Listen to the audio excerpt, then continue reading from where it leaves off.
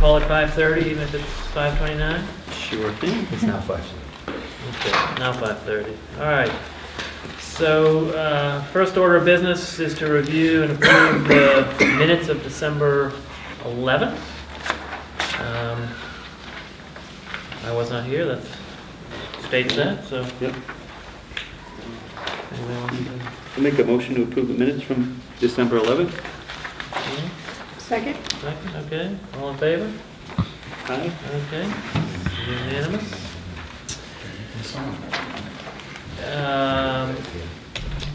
Next order of business, financial statements and the warrants. Shall we pass on that for So now? just, yeah, put a hold on that. Okay, okay. Here you go. Nope. Give us a couple minutes. Give us a second to unpack. Okay.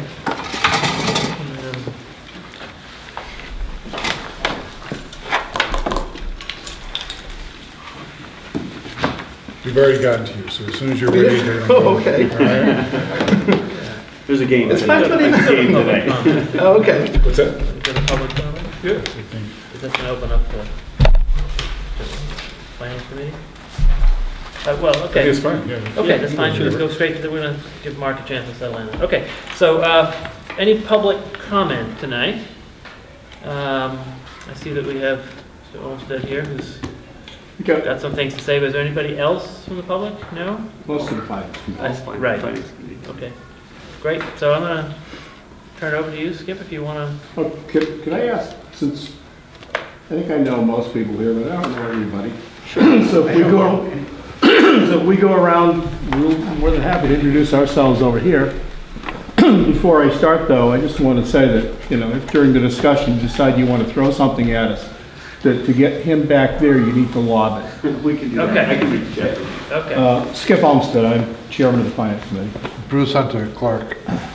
John Pereski, Finance Committee, and Capital Improvement Planning. Jeff Upton, Finance Committee and Capital Improvement Committee. Allison Vandervelden, Finance Committee. Great. Darius Modesto, superintendent. And we got smaller water bottles, so that might have been because of the fear of the throwing. So we won't get too wet. Well, thank you. Ken Cutterback, school committee. David Sharp, school committee? Jan Flaska, school committee. Trevor McDaniel, School Committee. Mary Raymond, School Committee. Carol Levy, Assistant Principal. Tina Jem, Principal. Mark. Mark Chapulis, Business Manager for TMS. And Kathy Dorval. All right. Yep. Hi, Kathy. Might as well introduce yourself too. Good to see you. So it's always good to try to start a meeting with a little levity, since I've got to start this tonight. Remember seeing this? Mayor, no need for library override. $9 million project or something like that? And then there was this one today. I thought this one was the better one. Yes. Mayor says library won't affect tax rate. Like school committee says our budget won't affect the tax rate. In any event, I'm going to pass a few things out. Let's start with this one, we'll go through it. And then I'll tell you what. Yes, sir.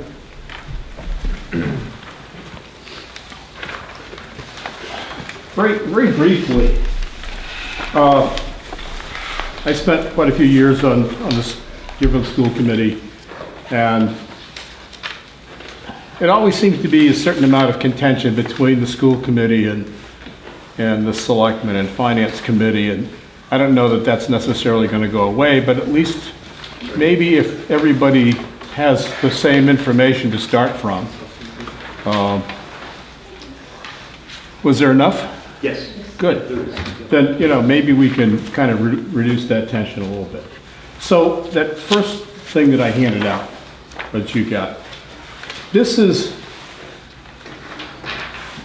are essentially 3 areas where towns in Massachusetts get their revenue. And so on this page, this gives you a 10-year breakdown, and it only goes up through 2018 because we're in 2019 and we don't have that information, to be honest with you. The first part of it talks about property tax and debt exclusion. Everybody know what a debt exclusion is? Sort of. Give it to us. Anybody who doesn't. Basically what a debt exclusion is, it says, look, we've got a project of some sort.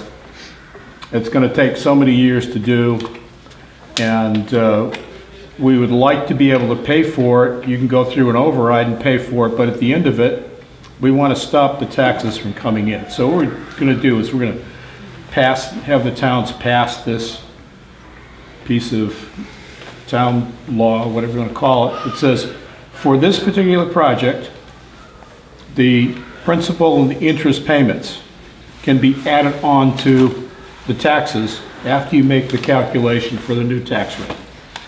So it does affect the tax rate, contrary to what the mayor thinks. And it's above and beyond the limit set by Prop 2.5. And I'll pass out another piece of paper later. So, in addition to that, we have what we call local receipts. And this is another batch of funds. And again, 10 years worth of history. Motor vehicle excise tax tends to be by far and away the largest. You will notice that there's something called licenses and permits. And I'm pretty sure that those are, they have been fairly heavy at times.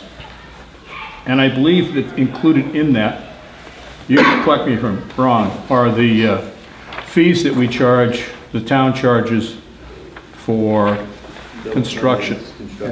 So there's been a lot of construction, and Ken will let you know that the town and Bemet have had some discussions or difficulties in the fees that we charge for construction. So that's why those are high. What I want to point out there while we're looking at it, if you look at the bottom line, you don't have to start 2009, but you start 2018 and work back.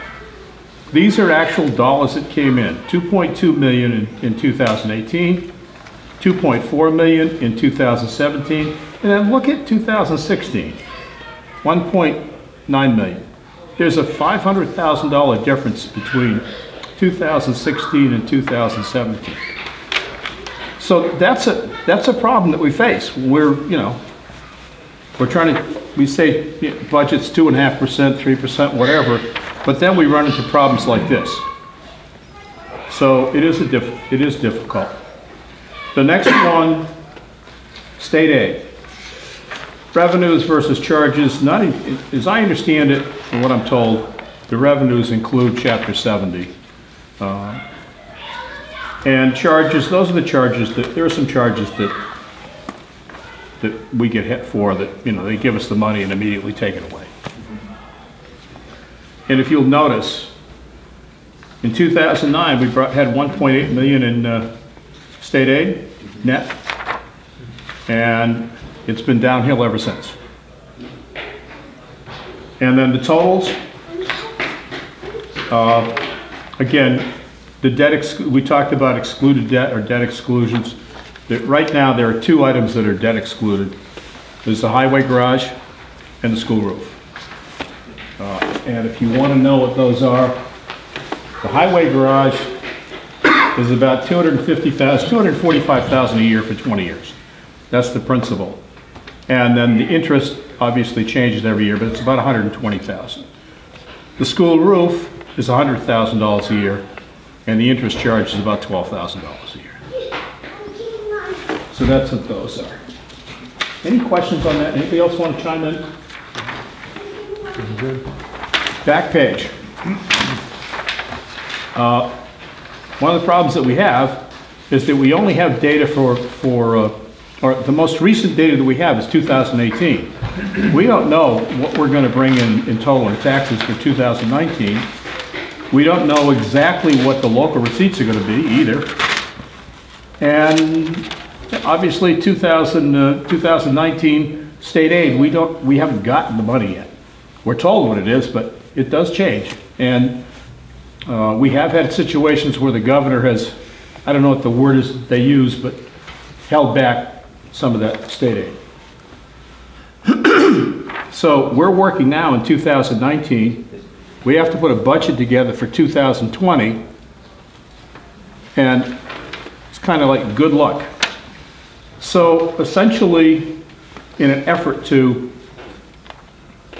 try to figure that out, I used my trusty TI-83. I know they use TI-84s now, and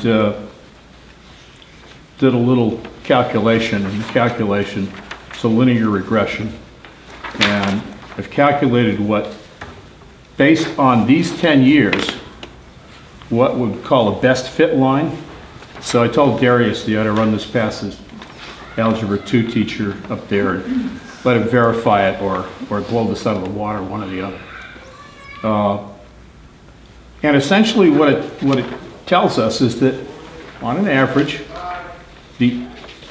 I set this up as a linear, as math major and math teacher, I set this up to look like a linear equation. M is slope, B is the y-intercept. That would be the number for the year 2000.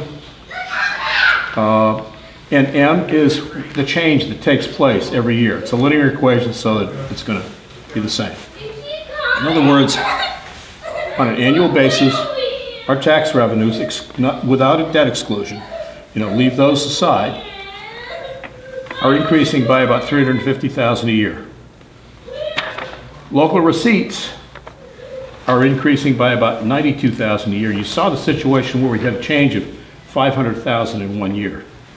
So it's all over the place. And then state aid, it's going down by about $42,000 a year. Add them up, and what we're looking at in total for the current year from these 3 areas, not including debt exclusions, which are $400,000 to $500,000 in addition to that. It's 14.3 or 14.7, depending on the year, $1 million. Eddie, is that? Or with it. And then there's always the one that talks about free cash. So let's talk about free cash. There's 2 things that I'm just going to pass these out. This will take about 30 seconds. Chance to get that stuff passed around.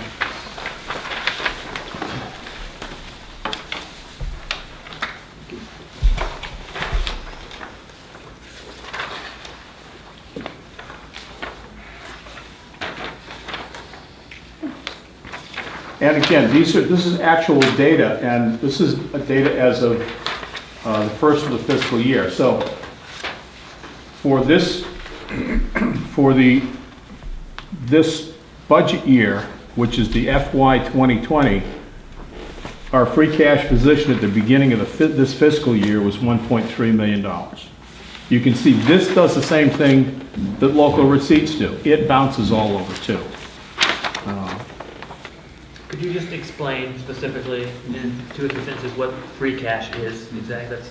Is it fair to say that's money that's in the bank that we're starting the year off with before all of these revenues come in for the rest of the year?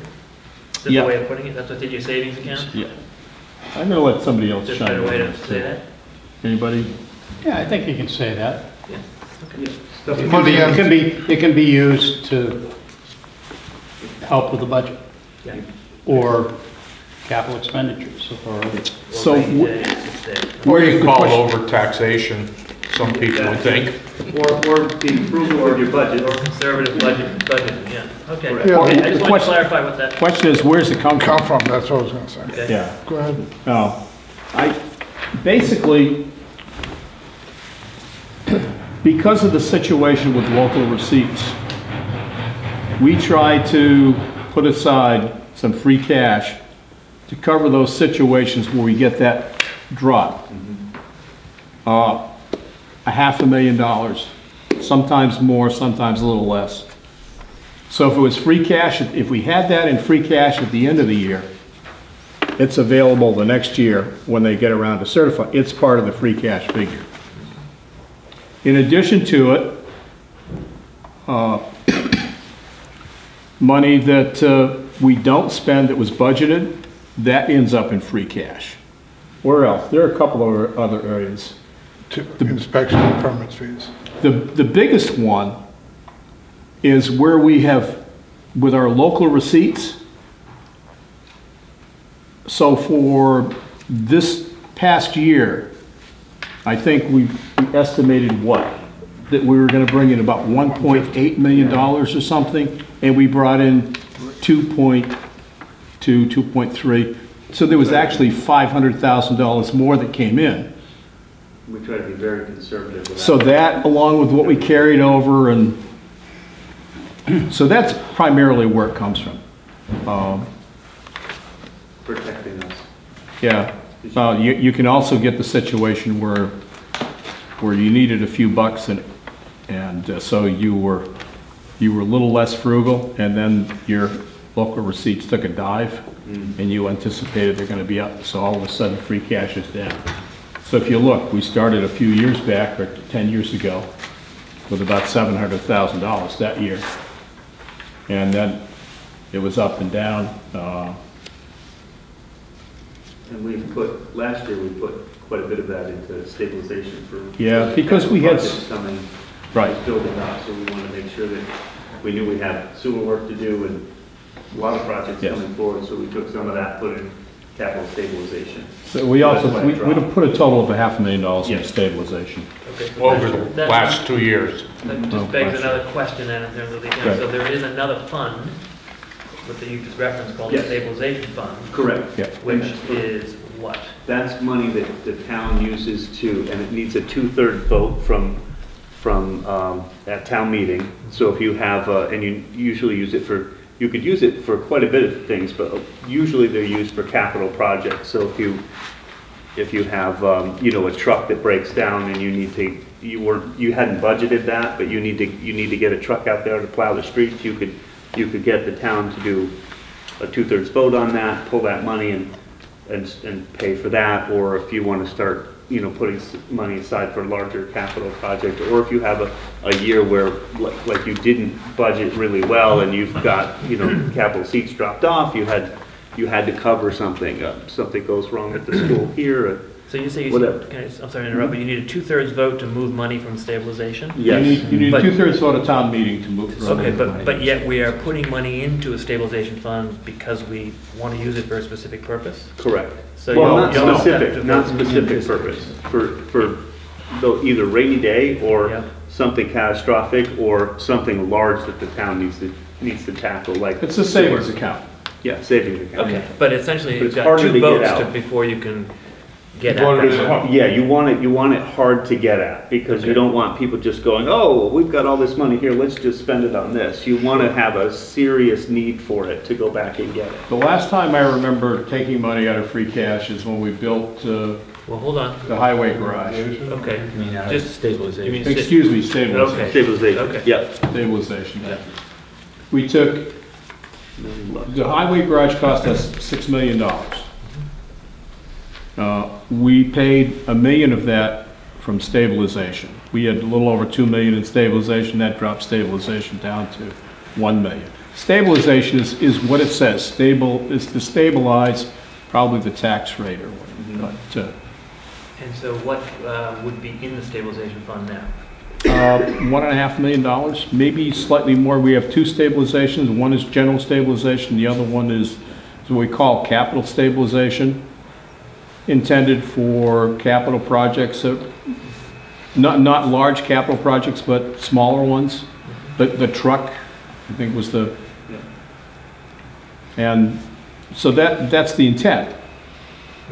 Could that change? I'm sure it can. It takes 2/3 vote, and I don't know that there's any restriction on what you can use the money, if you take the money out, how you can use the money. And so one more time, is it a town meeting vote that Yeah. puts in stabilization? Yes. And a Yes. town meeting vote that takes it out? Correct. So Yes. at town meeting every year, is there an article where we are taking free cash and putting it away into stabilization? Yes, and taking free cash to pay for Sometimes. capital projects, because you'll hear, That's it. I moved to take from free cash stabilization or, tax and, or appropriation. Go ahead, Bruce. But that takes a 50% vote to get Right. it into stabilization. Yeah, Yeah. 2/3 to get it out. But we've only put money in the general stabilization, I think, not in the last couple of years. because we haven't had any excess. We've had to use free cash to balance the budget. Which we use a lot of. So what we did last year was to put it in a capital stabilization account.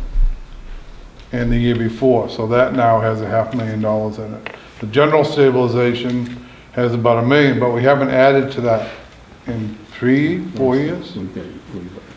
We split it last year. We did split it? We ended up splitting it last year? Yeah. So minimal amount of money goes in. For what? Most of the year we run out of money. We don't have enough to fund the $14 million budget, so we pull from free cash to balance it, which is We'd not, like to get away from. we want to try and get away from. So what was happening previously is a lot of times, as you can attest to here in school, a lot of your capital projects got put off because you couldn't afford it. Right. And that's what was happening with the town. And that's why there was a push to establish a separate capital stabilization fund. Because we have some big projects coming down. We're well aware that they're coming down, and we only can tap free cash so much. It's just going to run out. So we were trying to be conservative and be prepared for the big ticket items coming down, besides the smaller ones. Sure. Okay. All right, so, sorry. Good. No, we distracted you, I think, from the general overview where you were going. No, So. it's fine. That's the point.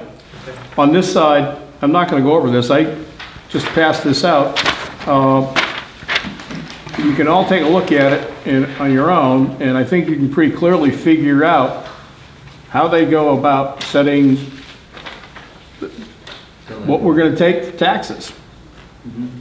Take last year's tax, add 2.5%. That's last year's tax before debt exclusion. Add 2.5%.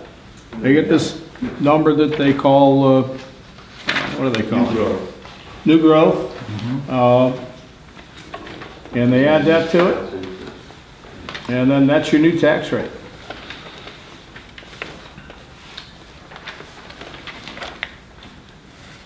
So if you look down at number 2, it says the tax levy from 2017, add 2.5%, 250,000 plus, add new growth, 172,000, and then you get a brand new total, 10,459,000. So what the ceiling is? And is that, We can get into it. I don't think we need to. Yeah, no, I was going to stay away from the ceiling, but well, I was going to ask you about it. I don't know what these guys do. What about the ceiling? I don't think we need to discuss it. There's so much room. Oh, David so just yeah. asked a question. What is it? It's the most the town can tax based on the assessed values of the town. Or what? You just can't. It's the tax huh? rate. Well, we can tax. Yeah, you hit We the can't Until- tax anymore. So there's many towns that are just approaching their levy limit now, where they have no room to raise. Like if we found we had to, we could raise taxes By going to a on 2.5 people. override. Yeah, Right. Yeah. exactly. A 2.5, I believe a 2.5 override has to stay under the tax levy limit. Yes.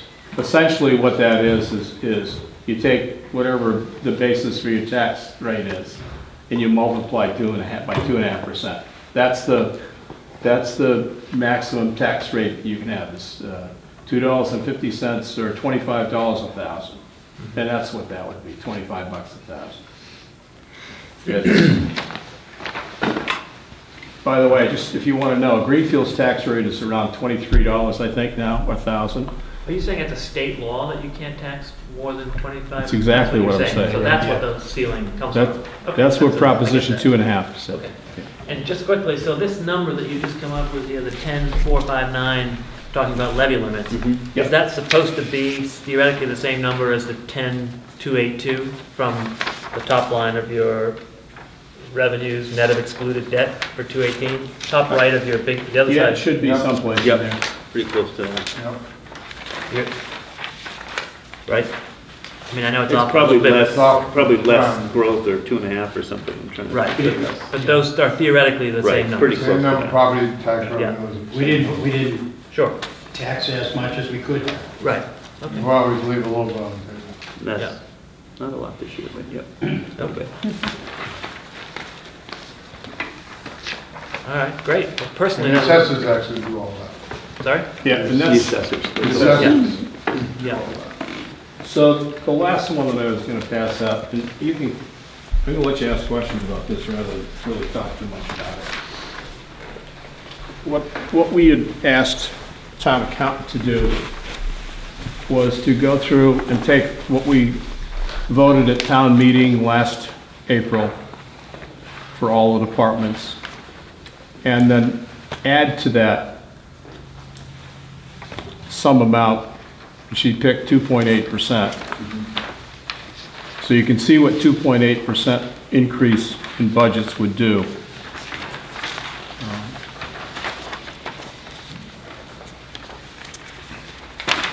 And that's everything that we voted at town meeting. The first 2 pages are what we call the omnibus budget. And then the third page are those articles that were voted, it says voted separately. So some of the stuff on that second one are like the sewer, and that's kind of separate from the budget. It gets, But it's done, we gotta be able to pay for it. and we do, and it's kind of separate from that 15 million because Yeah. we charge you sewer user fees and it goes into an enterprise fund, so it kind of So wipes the out. sewer department gets no tax money, Yeah. but they get a sewer user fees. Yeah. Okay. But those are also voted at town meeting. So, for example, if you looked on the second page where it says debt service, the first item is maturing debt. What's the amount that we're paying on principal? The second item, interest on maturing debt, as it says, is the interest that we would pay on maturing debt. Most of that, not all of it, most of that are the debt exclusions, the roof and the highway garage. I gave you, there's the so-called Oxford property. That's the other piece that we're paying on. It's included there. And the big drop of 300,000 from 18 to 19, was that? School roof. This drop. Well, Payback. what happened was, if I remember correctly, we paid a year and a half's worth of principal in 1 year. It all fell in 1 year. It was just the way that the note.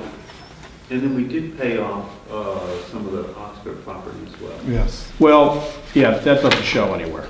Oh, That was this year, and that hasn't shown anywhere. I see. There was something else that we did pay up. Oh, Siemens loan. Siemens loan, that's right.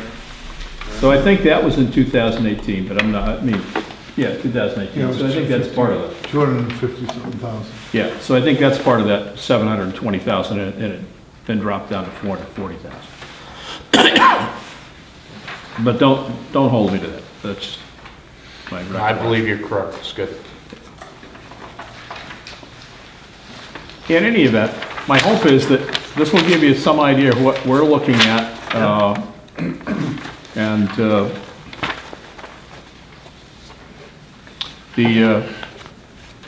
again, bottom line, if you look at the bottom line, last year we spent $16 million. Of that, 500,000 went into stabilization. So it really was closer to 15,500,000. 15,600,000. Where are you getting the figure? That Oh, last page, last page. The very last Yeah, I'm page. sorry. Sorry, got it, yep. And if you go up from that, so this FY 2019, let me point out, FY 2017 and FY 2018, those are actual expenditures. The FY 2019 and 20 figure is what we voted at town meeting, and FY 2020 is a projection based on the 2.8% increase, with the exception of the back page here. And without any capital. Yeah. That's why it looks like it's $500,000 less. So, yeah, and so the other thing is I went to this page over here and it said, Look, I've got $14.7 million Here, on this I guess available. available. To that, I can add the debt exclusions, which are about 400,000. So it's a little over 15, 15.1, 15.2. This 15.5 over here is absent any capital requests and a few other items that you don't see dollars in here for that will be dollars. So it's tight. And as I mentioned, maybe I didn't make it clear, because of the situation with local receipts bouncing all over the place, we do like to take some of that free cash and kind of squirrel it aside and say we're not going to spend $500,000. So that we have that available if push comes to shove and our local receipts go to hell. Can I add to that? You can. Where it's tight at assuming a 2.8% increase. If you go above that, it's going to be even tighter. So that's obviously, I guess. Okay, well. Thank you. Yeah, very helpful. Personally, yeah, you made me a much more educated town meeting voter now. That's the goal. So if that was the goal, that's great. But also it definitely helps with our process, sure. So how do we get Bill to come down here and show us how we can save money and not have to raise taxes? Yeah, we'll call him up. Well, Oh, he's just getting rid of some debt. if he can get a free library built up there, we should definitely bring him down here. To get We got a free library. Yeah, Seems to me he's not running again this year. He said. who knows? Anybody have any questions for our wonderful finance committee? Thank you. Thank you for that. I really Yeah. I was appreciate going to it. say, thank you for calling us wonderful. We've been called lots of things, but wonderful. Yeah, I mean, you said there was all kinds of tension. I don't remember that much tension. Well, there can be. Maybe I'm not in the right room. There really isn't, no, and I'm glad. It's really has been nice to have a good working relationship. And I've seen this presentation, maybe this is my third time, and it takes a little time. Every time it sinks in a little bit more and more, but it's a lot to take in for an average person. And as you're, trying to figure out where we are average people. We are average people. I'm certainly an average person, but and I think of all the other things that need to happen in town, other than as well as important as educating our kids and building a future for our society with educating our kids. It's we also have sewer, and we have capital projects we're looking at both of these buildings, and so it takes a lot. It takes a lot. So it's very helpful to understand where your limit is and what you have to work with. You wish there was an endless pot that you could go to and say, hey, we're going to do this year, but we're constrained. So.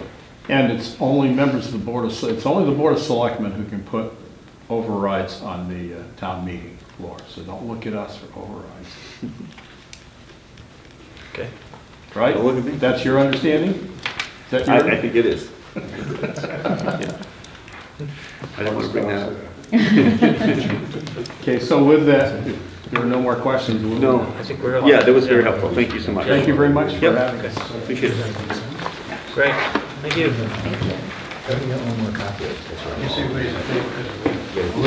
already gave him we have to discuss what we want to do. Okay. Yeah, I mean, it's a good, I think it's a conversation.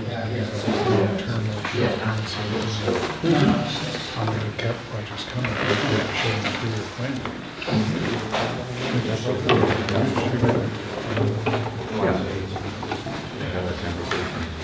That's always we straddle. Okay.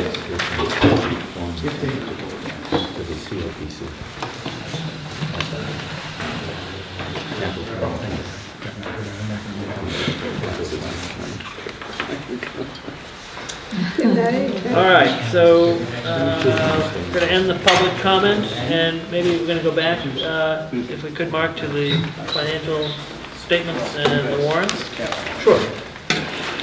So you have in front of you warrants totaling $97,286.79, and that would be a total of 6 warrants. You said, I'm sorry, that note was 97,002. $286.79. Thank you. And also, I gave you a copy of the emailed budget for Deerfield through December 31st. Year-to-date, the budget is tracking to plan. If you notice, the only areas where we have overages, or where we would expect to have overages, which are in the substitute lines for the long-term subs and for the sped subs. And through the course of the year, generally what happens is we'll make an adjustment because the sub is covering for an employee who is not being paid, so there's money in the salary line that we can adjust for the sub. And so you also have attached to this, you have the general fund budget and also the school choice budget and how that is tracking. And that is currently tracking according to plan, a little bit under budget, as well as the LEAP program tuitions and the early childhood. Any questions on the budget? Not hearing any. Okay. The other document that I gave you is the proposed, it's basically the budget document we use to prepare the budget for FY20. We'd like to take what we call as an all funds approach, which is kind of melding together what you see in these documents for FY18, which is the general fund budget, but obviously that doesn't fund everything in the school. These are a couple pages out of the budget because we're in the process of building it, but if you look at the first page, you can see we have the salary lines and the proposed budget for FY20, and we have two columns. We have the proposed budget in blue for FY20, and then we have the all funds proposed budget. And if you look to the right of that, you can see several columns. We have school choice, we have circuit breaker, sped revolving, the entitlement grants. So when we go through the budget building process, rather than looking at these as independent, we look at it as a cohesive process because everybody that's being paid is being paid from somewhere. Not everybody's being paid from the general fund. Right. So in order to keep everything cohesive and be able to track the budget and make sure spending is on track, what we do is we align expenses as they are budgeted in both the general fund and then the other funds that are supporting the general fund. And then we move forward doing that. We're in the process of, we have the teachers updated for steps in this budget, so that's one of the steps we've taken. We've made an assumption on changes to the sub rate. We've put in one of the retirements we know of. There's another one that might be forthcoming. And then we're working on getting utilities updates, and the other issue we have is we'll be going out for a bus contract, which will also impact this, but we're pulling all the pieces together for the budget for 2020. Thank you. Any questions on that?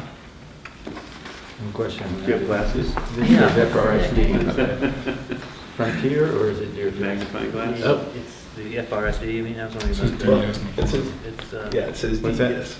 DES in the blue line? Yeah. Glasses. No, you didn't need glasses for that. It's just And written that. it's not you, It's the in here, type is it's getting font. small. It's questioning it. If we can only get bigger paper. It's up there. Okay. FRSD. Yeah.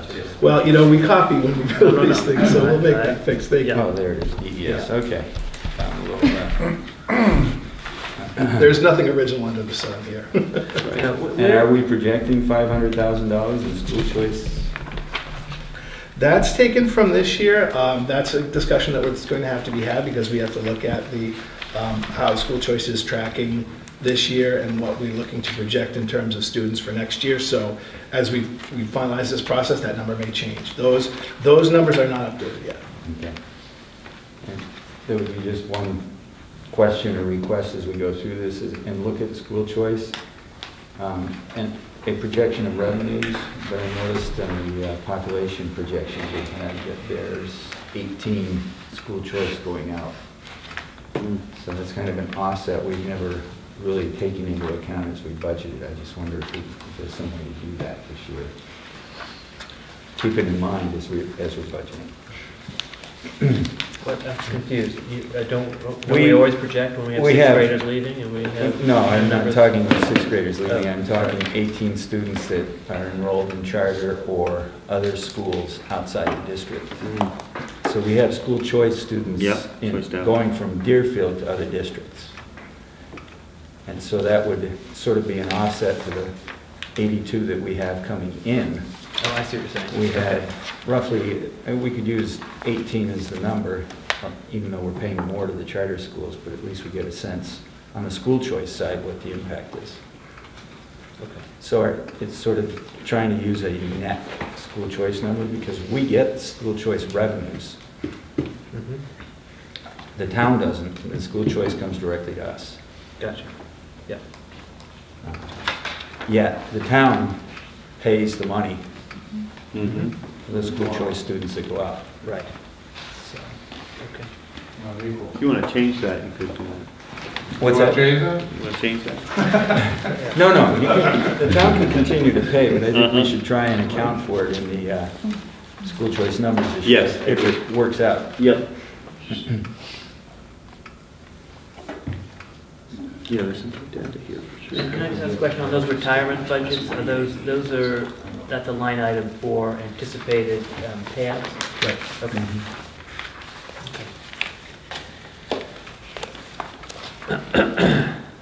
Okay. Is this, are we coming back to the presentation, the budget talk later, or are we segueing Tina into will this now? talk, you're going to talk a little bit tonight during the budget part. I don't want to just assume, but that's what we'll talk about. Okay, so we'll circle, we're likely going to circle back, I'm just letting the, I guess, the committee know where this is. We did skip that, we skipped ahead. Skipped ahead for that part, but we're not, you want to go right into all of it right now, or would you like us to come back to it? Keep going.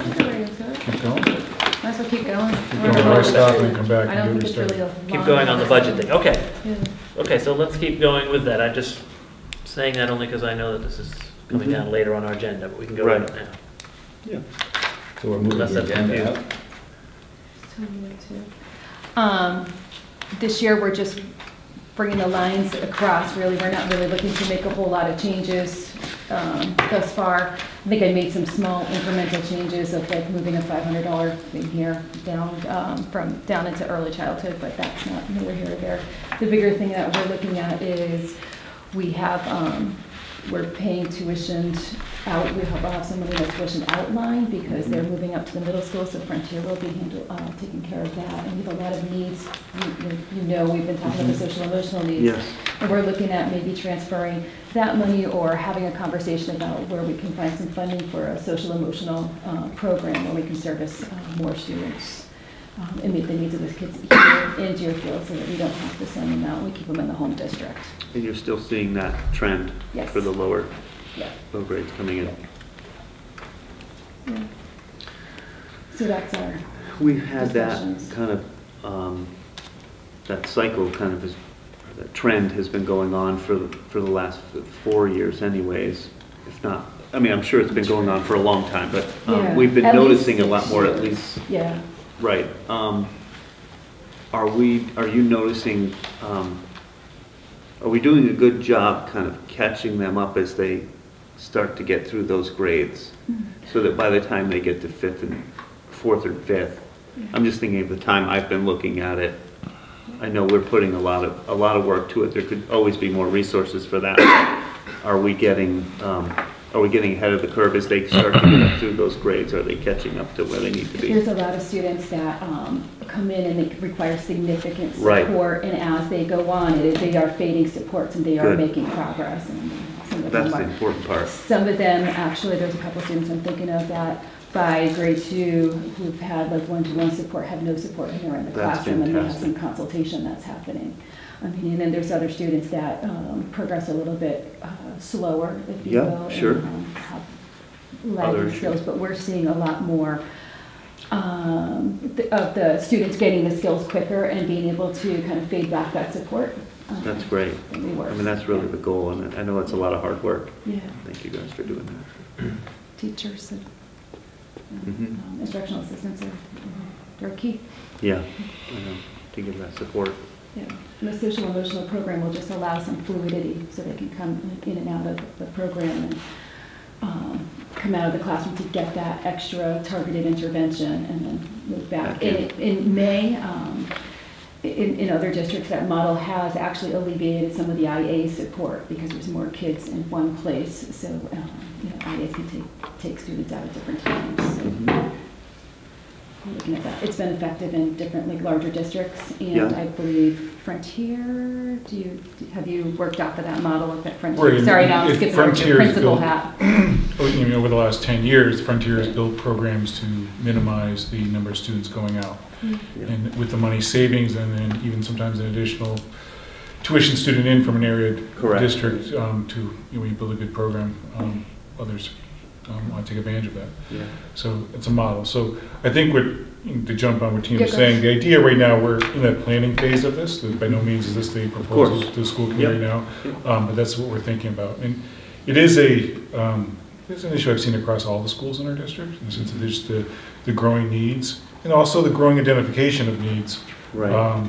for younger students, and trying to get their early interventions, not only for extreme needs, but even the smaller needs. The more we can do earlier, it actually saves money as well. If we're talking about money, we talk about improving students. I don't mean to talk about it in a quantity No, of but money, but it's, it allows in us the to end, do more. the more you can get them progress early on.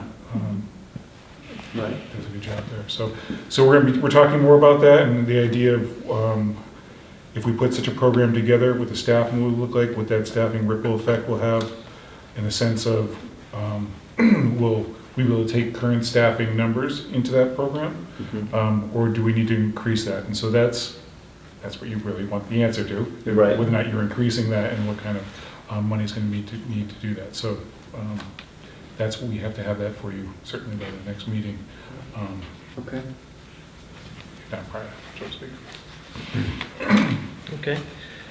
Anything else, just about budget sort of presentation, where we're going? Early in that. Does someone want to speak to what we can expect sort of at the next meeting in terms of the budget process going forward? Sure, and chime in if I go wrong. So right now, speaking for Judy, who's building, other TMS representative, for those paying, who's building the Excel, the budget formula in which we're going to be able to plug numbers in. There's a lot of numbers we don't have to plug in.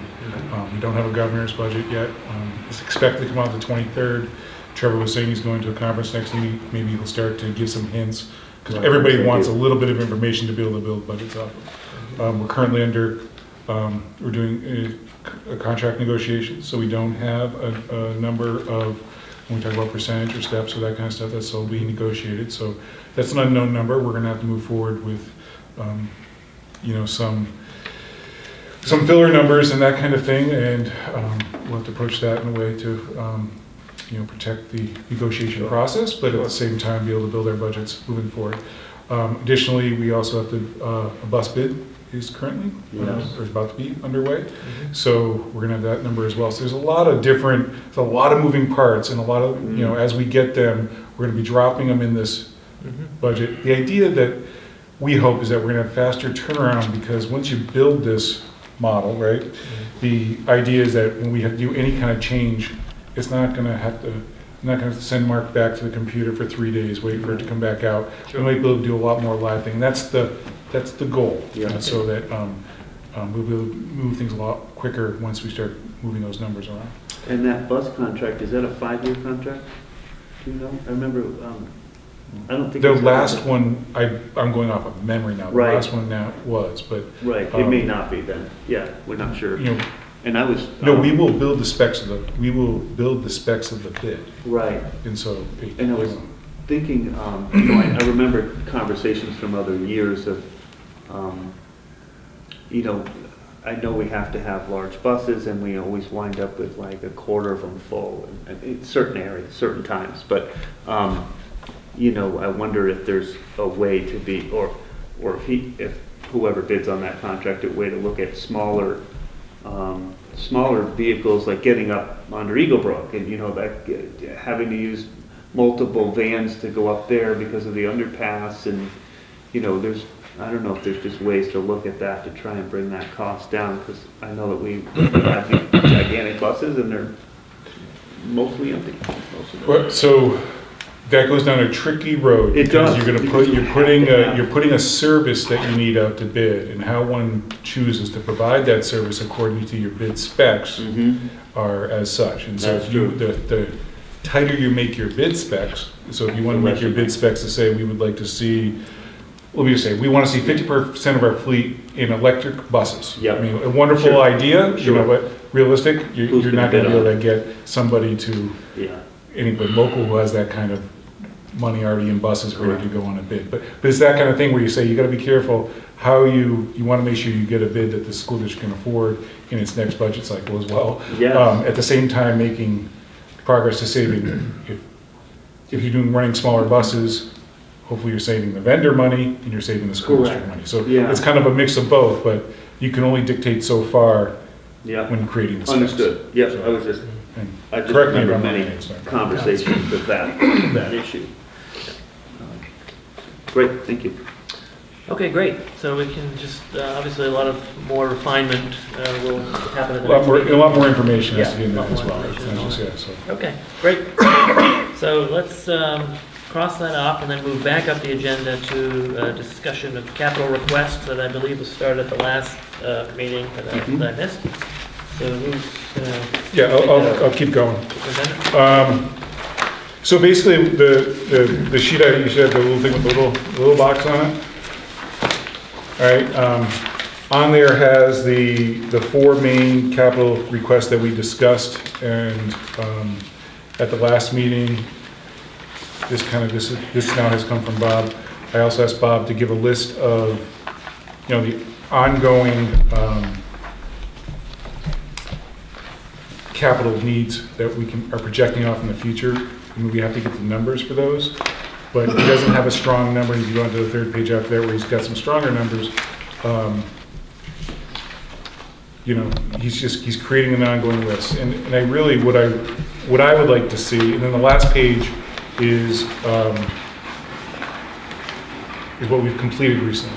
And I've asked him to start keeping a track on that because sometimes we knock off things and you say, well, whatever happened to it? And then you can kind of, I mean, people want to See see what where we've their money done. is spent as well. Yeah, absolutely. And I think long-term, and looking over the finance committee, and members on the capital committee, that, I mean, I'd like to see at least people want to see a 10-year plan, but I want to see a realistic 3-year plan so that planning can be made, and even a 5-year plan that has some mobility as sometimes you have a change of needs, like we know we may have to replace something and it breaks. We want to have the flexibility to say from one year to the next to skip a year within that plan, but I think we want to show more transparency and build that in the future. So, hey, this is what the school has that also can allow, I'm hoping that the capital committee can also look at it and say, you know what, not this year, but we can probably make a go for it next year and kind of, can you guys make, and have more communication around that rather than, I know the past has been, we got to get capital improvement requests in.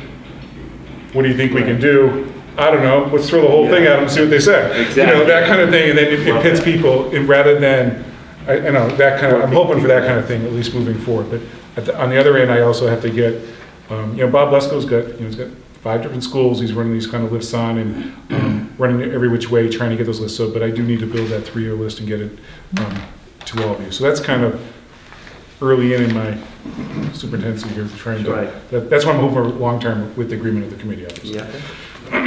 But tonight, you know, we need to discuss what we'd like to send forward, and understanding, I was clarified, reminded by Jeff over there regarding the floor upgrades was a 3-year plan. It is in our top 2 in the sense of priority. I would even maybe put it in front of the toilets as a priority because we kind of committed that we would turn over the carpets in the classrooms, doing about 3 a year, and that's where that 18,000. And you were saying that's what is 17,000 for the flooring. 17,000 for the flooring. Right. So Is already requested, that's already in the 5-year plan, but that's for next year, or actually 2020 here.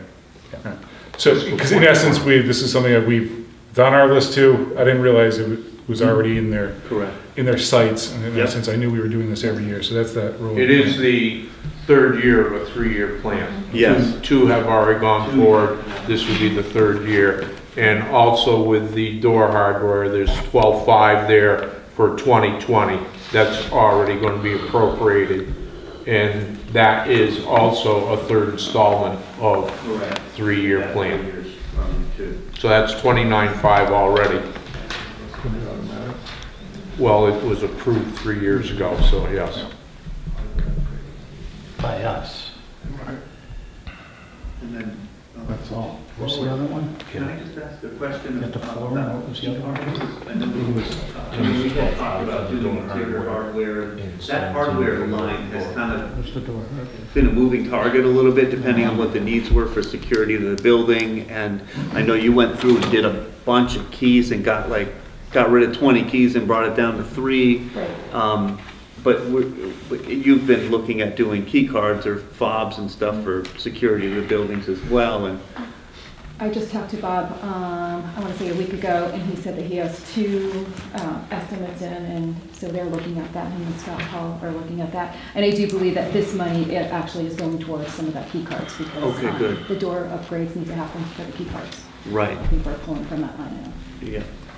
So I talked to Scott this morning, so I'll meet you there. All right, good. So, and Scott's, our IT director is also, him and Bob are working together on it because of the level of wiring and Correct. whether or not you're on networks and that kind of stuff with the key fob system. And so they are waiting for the 3rd Yeah. bid to come in, and then we'll be moving forward on that. So I think we're Great. a little behind schedule, but they are, the 2 of them working together on it. I have faith that we'll get that done this spring. Great, that's great. Okay, so is there a request for what for today, then, that you want the committee to vote on? Which requests are you looking for us I to? think we were going to prioritize a little bit, and I'm not sure if this list has been prioritized, but I think the whole idea was to look at the list we got last. We got a list last meeting, and I don't know if you've seen that because you weren't here. Oh, you have it? Okay, great. So Ken and I were talking about at the Capital Improvement Planning Committee of kind of trying to narrow down something for them a little bit further and talking here today, what we want to move forward with. You want to speak? Just a couple of quick questions. I mean, you've got 4 items here that you would prioritize for this year, if I understand this list, correct? That is the prioritized list. Right. However, we would probably move the flooring up, since we already have the funding for that. Right. Well, we don't even need to. We can even Well, I would put the flooring was Scratch it right off. Right, was scratch it off. one. It's just done. Well, and I agree, but I also, Yeah, well, right, I did not realize that there was 12.5 in door hardware already kind of in the. For 2020. But I had a question. The first item, toilet upgrades, it says here 15.3. What exactly is that? That's a restroom upgrade, I assume. You know what? I didn't talk to Bob. I think it's the double public bathroom up here, the boys. No, I didn't mean which bathrooms. But what in it? What specifically is going to be replaced? Partitions and floors? Partitions and floors. Because that number was originally 8,500 per, which would be 17,000. That's why I'm asking. Yeah, right. Because 8,500 per bathroom to do it. I think that the first time where the around, it was 15.3 a comes very rough estimate, and I know you've been talking This is the with Bob. I think this is a revised estimate refined. as of Okay, as so of that's, today, that's so, Yeah. a good number. Right. That's, I just wanted to be clear. As I looked at the list. All told, there's $95,100 outlined here that you'd like to propose for 2020, FY20. Right? correct.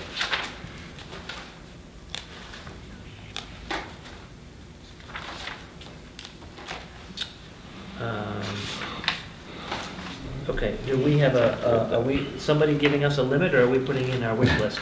We can put a On this. list into the And then- capital planning committee, who will then Right, I think it, pass judgment as well. right, and I don't, because we don't have a scope of how much to ask for. I don't have a history of how much to ask for, other than having sat through many of the meetings and seen what's gone past me. But I also would love to, if we prioritize them to what the school's needs are, I think that would be, that way, if you suddenly came back and said, we're not gonna do the classroom floors, which I would say is the priority, because when we look at priorities, what affects, from my perspective, is what affects programming in the schools becomes number one. And if you have things that aren't working or broken, or students can't be in a space, that becomes a priority. And so, really, the flooring, we should finish up where we started and get those classrooms, cleaned up and up to date. And I would put the toilets as number 2. Yes. Because, That's my goal. again, Let's not forget the And locks. And that's Well, the locks is already on there, the locks are already on there, approved. so, Yeah. so, So we've got locked flooring, toilet, and toilet. So that would say it's phase one. The other two is the next phase, gym in the courtyard. gym in the courtyard. Which We I can- know that And I would say the gym would be a higher priority. Higher just because of priority than the Community courtyard. usage, not just Absolutely. the kids, And the but whole condition that community. it's in right Yeah. now is in really tough shape. Okay, May I? Yes. you may. Of course. Go ahead, Very Jeff. quickly. I like your idea as far as the school going through priority list. That'd be very helpful in, as far as immediate need compared to what we're trying to do is a minimum of five-year plan. And as far as how much to request, that's all over the board. Some departments, you might end up with a $100,000 request one year.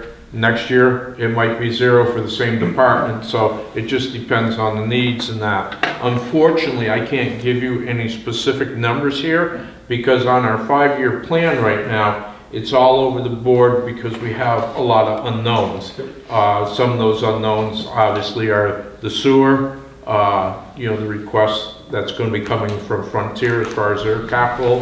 We'll get that tomorrow, by the way. Right, yeah. And then we still have, the senior center and the church and so on and so forth. So, unfortunately, I can't give you, well, this is kind of like a cost average. I wish I could, but we just, Okay, but we so just can't with what we Give the have. committee our wish list in a prioritized order Yeah. and estimated costs. Yeah. Right, and if you could give us an idea year-wise, Yes. running year-wise, so it's something that you need immediately, address it for FY. Right. And if it's something that you feel you can put off for 3 years or 5 years, that would really be helpful.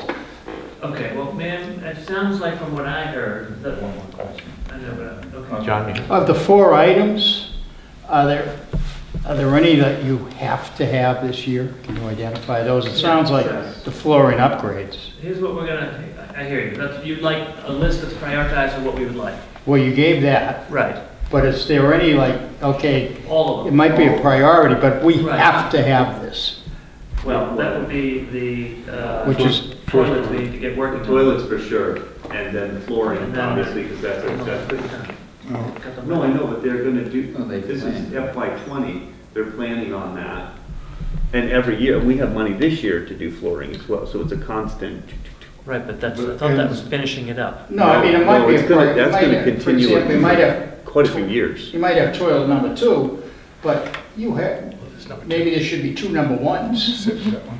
I guess. No Have to plans. have.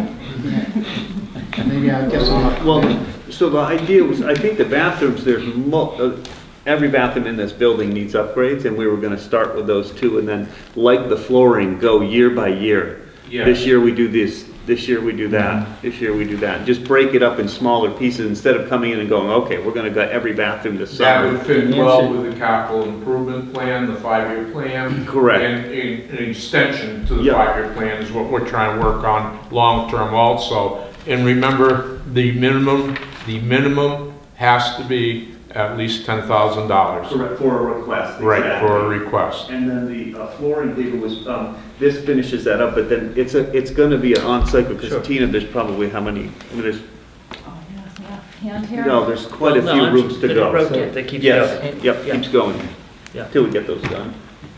So just trying to be efficient, since you guys had a meeting last time about all this stuff, right?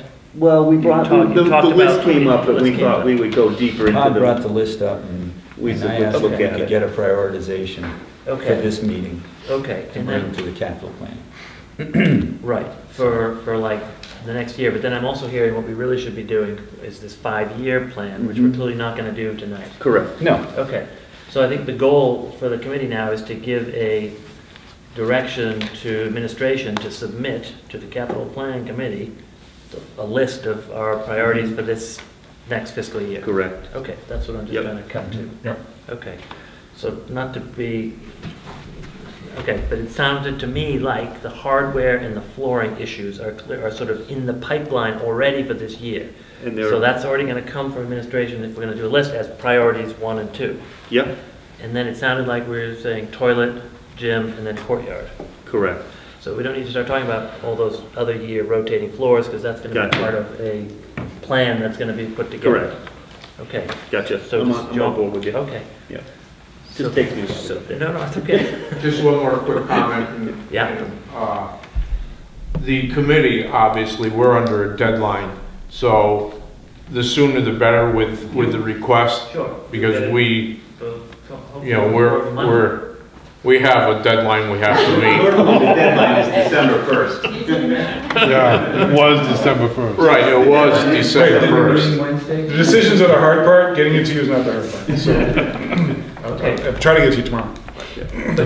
I'll get an email out, Ken, probably the following Wednesday. This Wednesday's Okay. not gonna work, All right. this coming Wednesday.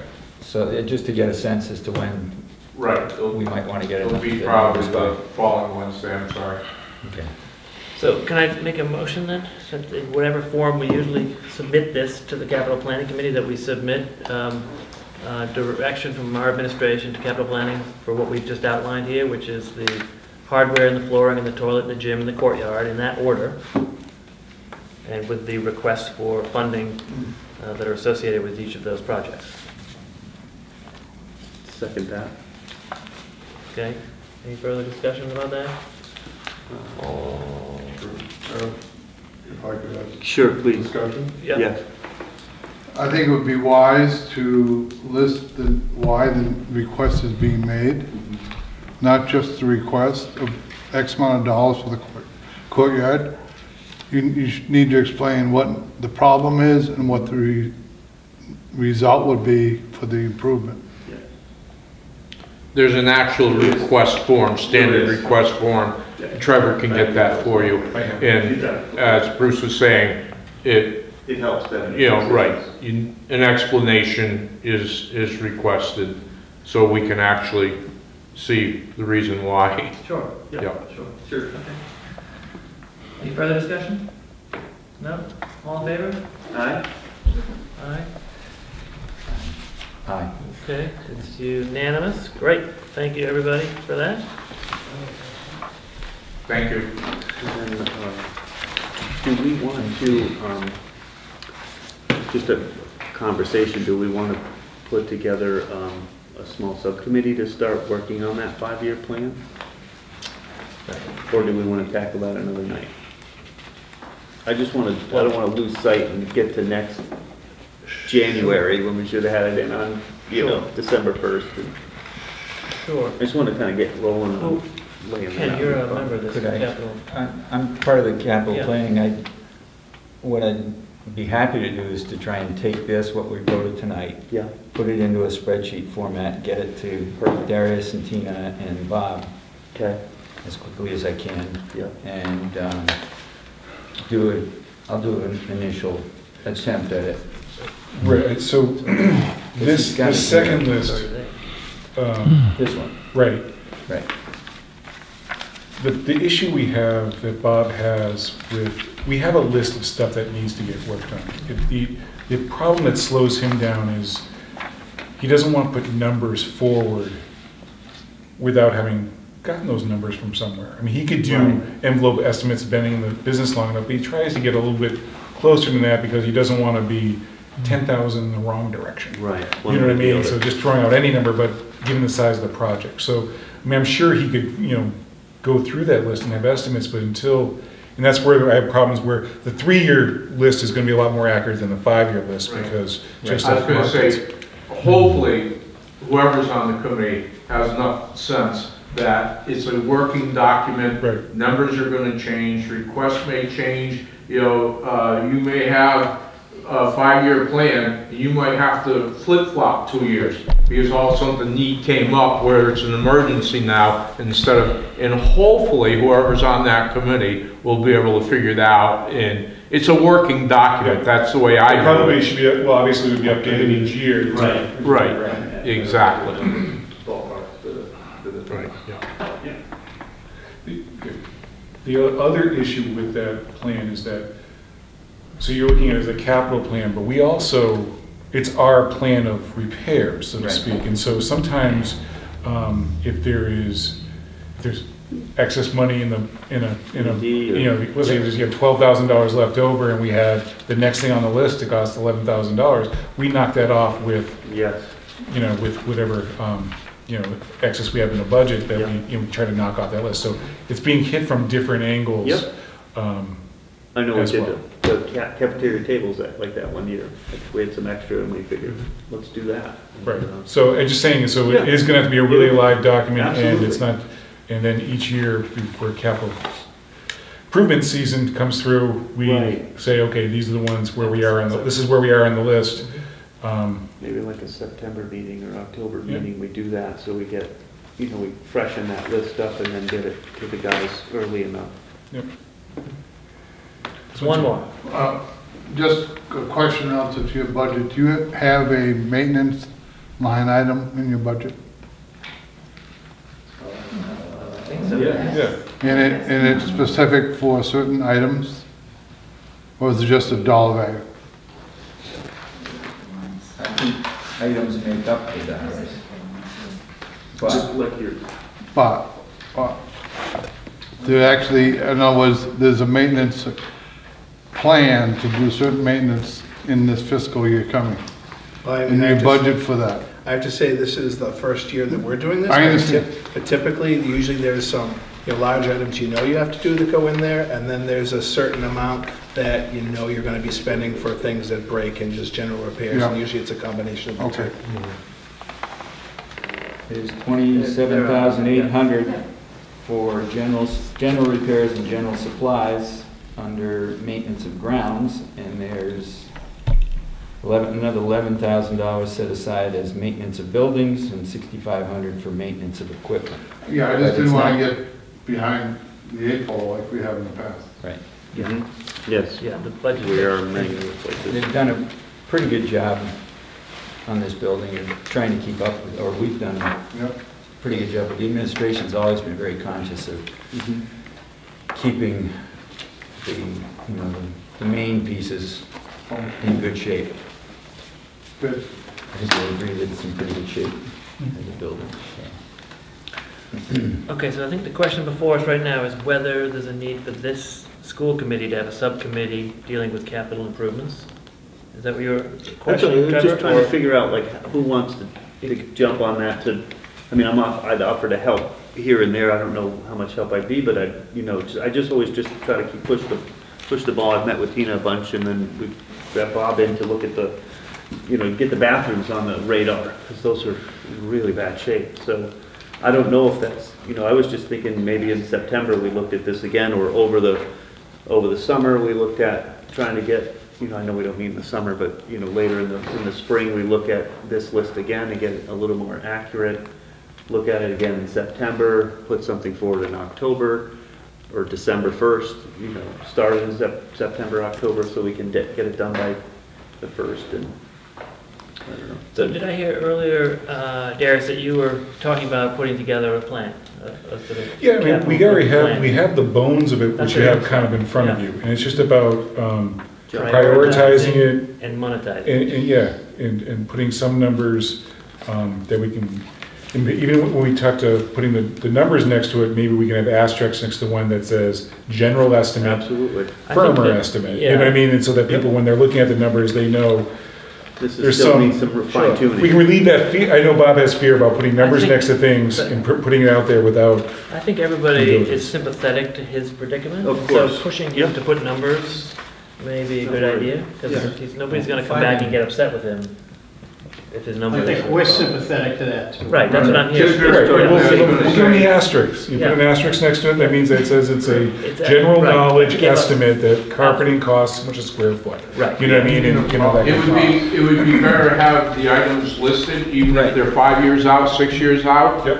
And if you put a number there, as you complete each year, as you go to put in your new request for the following fiscal year, you would be asked to update, review your 5-year plan and see if any of those numbers need to be updated. Yep. So if you have to increase them or decrease them along the way, then that's fine. But at least for planning purposes, the committee, not only the capital improvement committee, but the select board and the finance committee would be able to at least kind of anticipate our expenses going down the road. I agree. Yeah, thank you. What you It's did at very, it's Frontier, very similar to what we're doing at that- Frontier at the yeah, same time. That was a ton of work, and it's a great model, and I'd love to kind of just carry that throughout everywhere, but.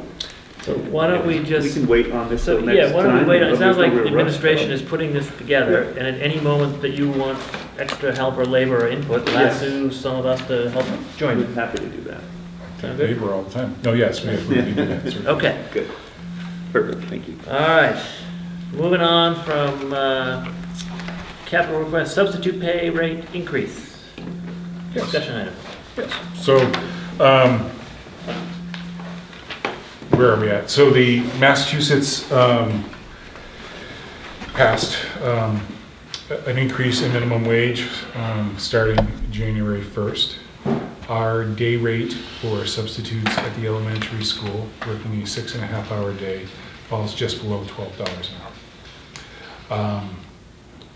And I have to say, I spoke with our attorney today, where it came out of the Frontier conversation the other day, that municipalities are not required to follow the law passed for minimum wage.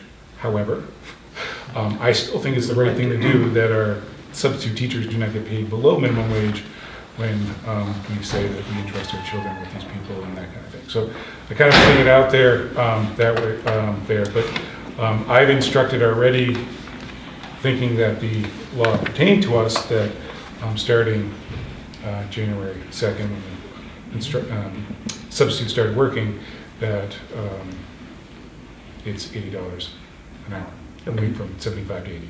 It does put us in line with most of the other schools around us. Per day. Per day. Yep. Yeah, I'm sorry if I said that wrong. Yep. Just making sure. Yeah, please. It's $80, you know, for the daily stipend. And that puts us more in line with what the other schools are doing. Other schools were making that change as well. That's kind of also how I got wrapped into believing that, because what are you paying? Everybody was comparing numbers and how they were addressing the minimum wage. And I think that while it may not be required to us by law, I think it's, you know, Sure. I think we're moving with where our Okay. community or state feels we should be moving within pay. So. All right, so you're looking for a ratification of that decision and a vote to raise the pay rate of substitutes from $75 to $80 per day? That is correct. Okay, So moved to increase to $80 a day. Second? all in favor? It's unanimous. Thank you, Darius. Another discussion item is review of the enrollment report from NESDEC. Yep. Grab my minutes for that. You did, you had to leave. Yes. So I sent out you all So, yes, sorry. Yeah, the NESDEC reports. Again, when you look through them, and a NESDEC report basically looks at the population and trends in population, and their level of accuracy has bounced around through the years. Sometimes they're right, and sometimes I would say they're very much like the weathermen. Sometimes they have an idea, they have a thing going in the right direction, sometimes they're not. And I think the one that resonates with me is when they talked about when Frontier had its latest renovation in '98, they said that the population was supposed to spike over, I'm looking at Mary because she was part of that, it was supposed to spike over 1,000 students, and it got up to 7 something, and then it's never gone any higher. So, so when you're looking at these, it's informative. We're not basing decisions off these. The trends I saw from Deerfield, where we're seeing a slight rise in populations after some years of decline. And the projected increase is slow but steady. So when they say K through 12, you know, in 2018 of 523 students, is that just like, we have about 400 here, and is that like another 128 from Deerfield go to Frontier? Is that the idea? Yep. Right. That would guess that. They're calling out that. That would make Gotcha. that would make about sense, since Deerfield's about 50% of. Right. That's secondary. Okay. Yep. Thank you. I think anything after a couple years out on the projected, I got a report for all 5 districts, and they all do the same thing. They just kind of straight line out because they're, And it is really they're not really telling us that kind of thing. I think it's I mean, numbers are interesting in the sense of we're, looking at the trends in births, it's clearly going down in Franklin County. Where is it gonna keep going down? But it's not dramatic, like it was supposed to be a dramatic drop off, and we were looking at dropping, we did the 1 year kindergarten and the school choice and the whole, and we thought this was gonna be that major trend, and it really hasn't proved out to be that. However, we've been fortunate being a school choice school. When we talk about that, when you make that statement within the valley, we are a popular school choice school in. It was mentioned that we got to start looking at those numbers that do go out. There are schools that are upside down, and they're seeing the exact opposite. Instead of 18 going out and 82 coming in, they're getting 82 going out and 18 coming in. And then the other half of that, as we were doing this with, it's not always great to get all those. I mean, we want to be a popular. We want kids to move here, not just come to school here. But yeah, so it's that balance between making sure we're not like funding a bunch of administration staff to educate the kids that are only getting $5,000 for, you know what I mean? Yeah. So it's that happy balance. School choice is a happy balance. Okay? It is. It really when is. you're in the game, you have to play the game in the sense Yes. that if you have 18 kids going out, you better have 18 kids coming in. The other side is, it costs a dollar amount to run a classroom. Correct. Once you open the door, you have, I don't want to say Absolutely. 3 kids, but let's say you have 10 kids enter the classroom. Grab a it's couple more. relatively the same cost for 20 students in Yes. the classroom. Yeah. So, I mean, I know there's other costs that are associated with it, but, when people talk about, that formula, it's Yeah. important to keep an eye on that. Yeah. It is. And It is. we've done that We calculus have. here over the years. Yeah. That's Absolutely. right. Yep. Several years back. Yeah. Good. All right, great. The one thing that I noticed in the numbers as they came to us, Darius, was that the kindergarten enrollment is tracking fairly closely to the birth rate in the town. If you, there's a chart, Yes. That makes I think sense. it's the next to last chart, Yep. that our kindergarten enrollment tends to be somewhere around 40, and the births in town tend to be somewhere around 40 to Yeah. 50 every year. And at 40, we're at a number that's, just a little too big to go down to 2 classrooms, Yep. and just a little too small to make some people feel like we're providing too much of a. Perfect to make sure our school choice numbers even out. And Right. especially with the needs that Yeah. you're seeing at those Yeah. early ages. Yeah, if the classroom's small, with the early ages and. So it hasn't afforded us the opportunity, except for that 1 year, Which to really do. definitely anything. created a I wouldn't call ripple. that an afforded opportunity. What's that? It's been a challenge. It's a challenge. It is a yeah. challenge, just All moving the through way the up ranks. through. And Yeah. space yearly in the mix. building, there's, Mhm. there's a lot of movement. Mm. Got it. So, Anyway. We were Just given wanted Sorry. to point it out, well, we've got 2 people here that might want to hear that, so. All right. Any The more? applicants will stay where we're currently at with kindergarten and enrollments in the school. yeah. That's the downside. The upside is that maybe there is some wiggle room on school choice, Exactly. or continued wiggle room, where it does provide an added value to the school. So, It's typically where we open the school choice openings. We don't usually have them in the upper grades. Right? So,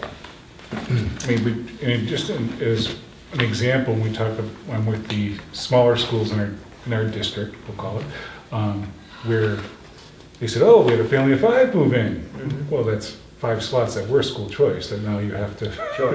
It doesn't change the revenue It's, other than the buying of the yeah. houses and those kind of things, but if you're Yeah. moving into an apartment, it doesn't change the money. Yeah. So it's an interesting game we're involved in. Yeah. Yep. All right, so I think that moving on to reports, I do we have have an nothing. executive session? Well, we're getting there. Oh, okay. I didn't know if we did Uh, before or after the report. I've nothing to add. Collaborative has nothing to add. Principal's report? Yeah, I'm going to keep it kind of short, let you guys read ahead, but I did want to highlight that the diversity leadership team, which is a student-led team, has come together to put in place a Martin Luther King celebration. Oh, nice. Yeah, on June 25th, the 3rd through 6th graders will be watching the movie Ruby Bridges, and pre-K to 2 has a art project around looking at skin pigments and the colors that make it up, and everybody's making the same kind of colors, and creating a bulletin board out of that artwork. And then we're going to have I have a dream wall, kind of like the teacher appreciation wall. I don't know if you guys remember that, where we can continue the work with Martin Luther King. So, Nice. yeah, kudos to the diversity leadership team. Yeah. All right, great. And superintendent's report? Just the continuation of, we have moved all the files out of Christian Lane. They are now at Frontier. They've in a closet there. And they are currently, the attorneys of all 3 sides of the town of Whately School and the buyer are moving closer to putting a closing. So it looks like it's probably 2 weeks that they'll be moving to close and move that building along. Negotiations are underway. I just kind of gave you for both groups, both Frontier and Union 38, and both groups within both Unit A and C and both. So you just kind of see where we're at.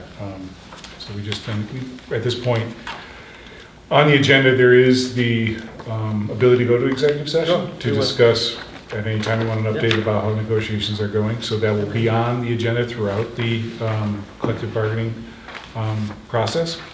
Right now, we've only had a meeting to discuss, basically ground rules and setting up agendas for meeting dates moving forward. So I have nothing of substance to report, but if you want to go to executive session, talking about anything within that thing, you're certainly more than welcome to do. I think after the next meeting, I'll probably have something more of substance to report back to the group. Okay. And then the business manager service was, we did put that out to bid, and it was awarded to TMS.